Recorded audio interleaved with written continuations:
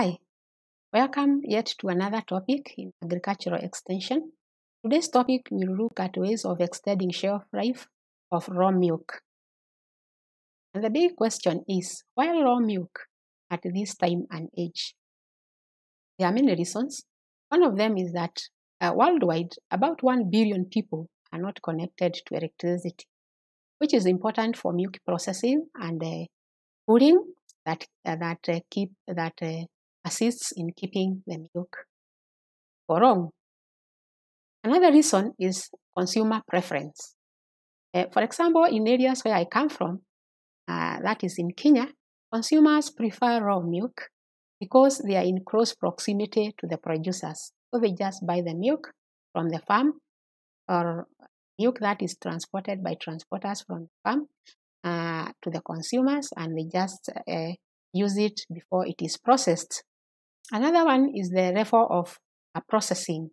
In areas, especially where milk is produced by small-scale farmers, like in Kenya, where I come from, only 25% or less of the 5 billion liters of milk produced annually is processed.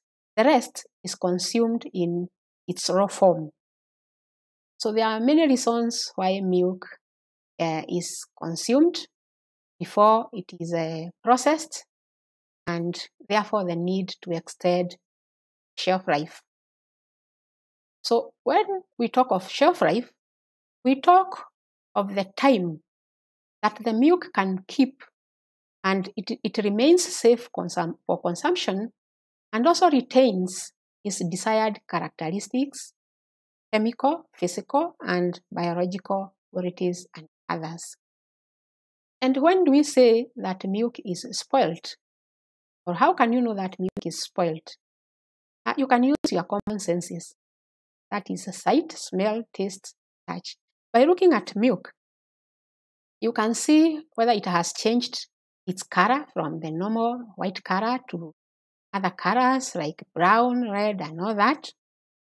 You can see whether it has changed its consistency from something liquid to something solid or semi-solid, and so on. So even by looking at milk, you can know that it is spoiled.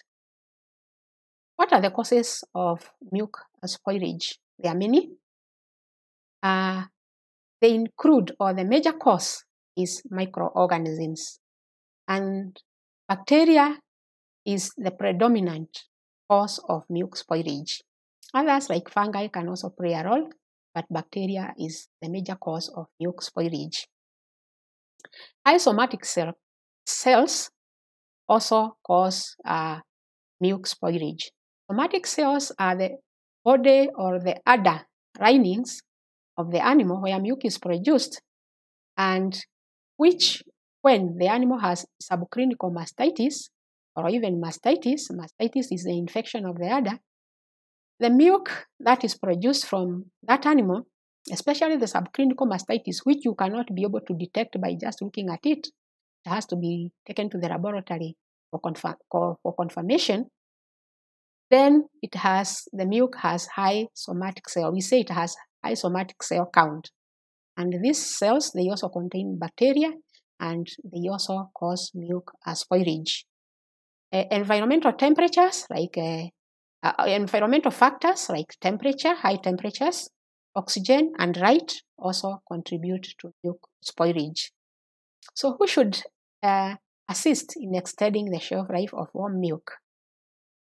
Everybody in the value chain who is involved in handling milk should ensure that it is handled or practices good handling practices that ensure that milk keeps for long.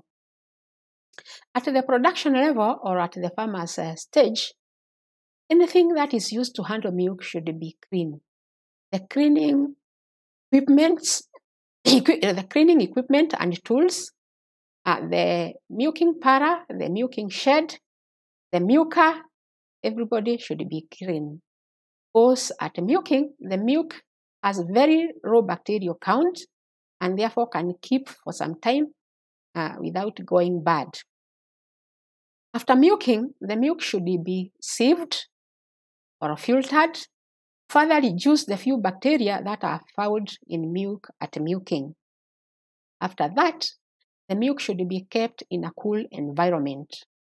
And in a cool environment, we are talking in the rural areas where there is low or no electricity connectivity, or even where there is electricity connectivity, there is fluctuation in supply of electricity, and therefore the milk has to be kept cool using other methods.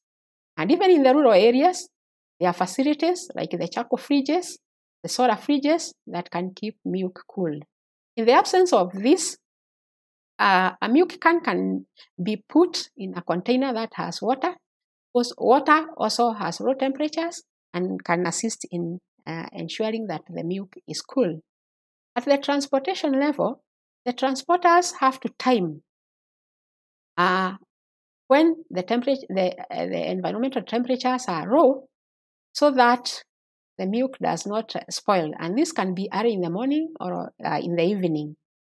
The transporters also, I'm talking of the small-scale transporters who don't have chilling facilities, should also ensure that the cans used to transport milk are kept in closed status, so that dust, bacteria, and other environmental contaminants don't contaminate the milk, thus enhancing the spoilage.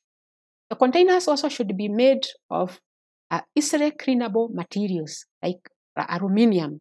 Aluminium cans are very good for transporting milk because they are easily cleanable. And these cans also should have open necks that will allow one to clean all parts of that container. There's a tendency by these small-scale transporters to use plastic jerry cans that are easily affordable and available.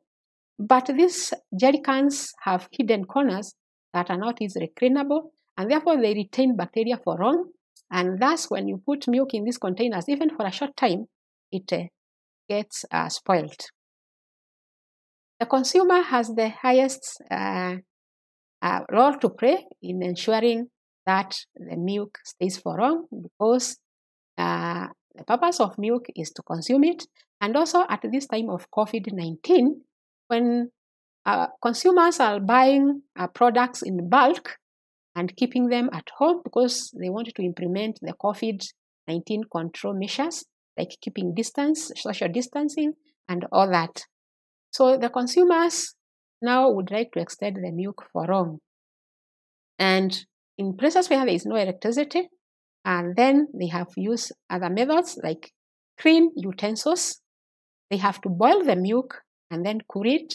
Alternating boiling and cooling keeps the milk for long, because boiling kills the bacteria and cooling ensures that the temperatures are not favorable for bacterial multiplication. And these consumers include households, schools, other institutions, hotels, and milk outlets in the rural areas where there is no electricity. Now, even after cooling and boiling, the milk is likely to ferment, because even processed products have a shelf life. It is only cheese and wine whose qualities improve with time. All the other products, they spoil with time, and milk will ferment, especially if it has been boiled and cooled. It will not just go bad, it will just ferment. And this fermented milk is good.